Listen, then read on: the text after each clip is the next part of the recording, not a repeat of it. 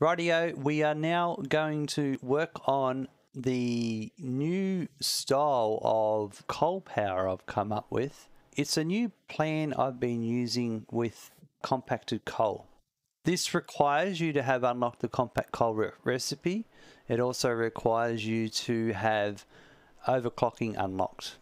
With this layout, we build a module of 9 coal generators that have 9 water extractors and 9 assemblers making compact coal.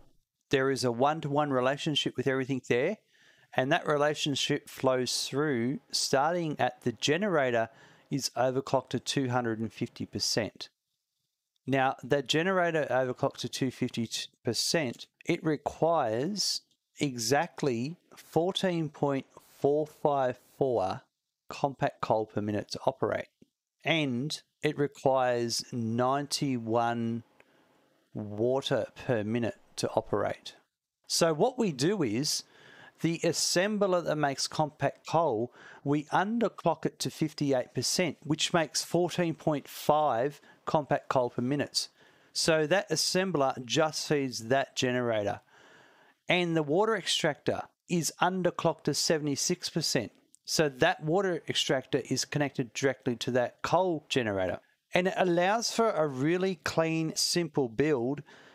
We know the standard, you've just started playing the game, and the ratio that everyone seems to go by is the 8 coal generators to 3 water extractors with some special pipes, connections, and all that stuff.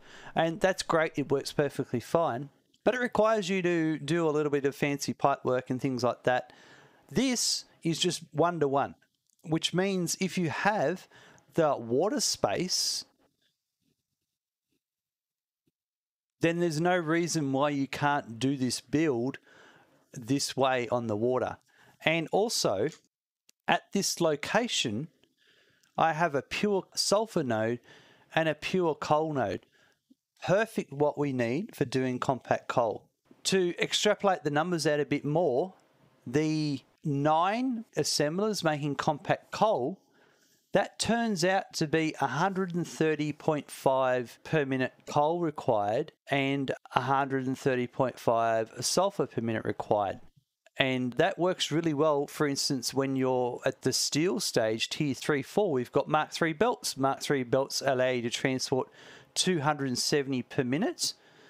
And with 130.5 for 9 machines, that by 2 is 261, which is just shy of your 270 belt speed. So, and the 9 generators generate something in the range of 1.3 gigawatts overclocked. So you're getting 2.6 gigawatts out of a Mark III belt of coal and sulfur. This whole setup really balances quite well with a few different things. Now we need to get to the actual building stage of it. And the building stage is where we are going to put the foundations down below. Now, as you've seen before with the building techniques we've used and what we've talked about, we're maintaining foundation alignment. So I'm going to bring down from these foundations all the way down to the bottom.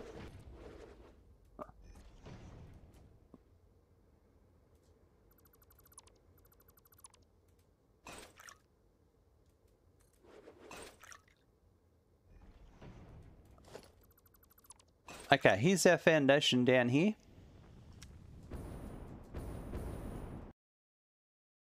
My alignment needs to be is 20 foundations. I'm just going to build this out. We'll count it in a second. The first thing I want to do is I'm building this where I'm going to copy and paste it in the future. Okay, so I kind of want to be aware of things like that wall there and cutting into the wall. So maybe that cliff face, just to be careful. And then there's that one there if I was going to go that way.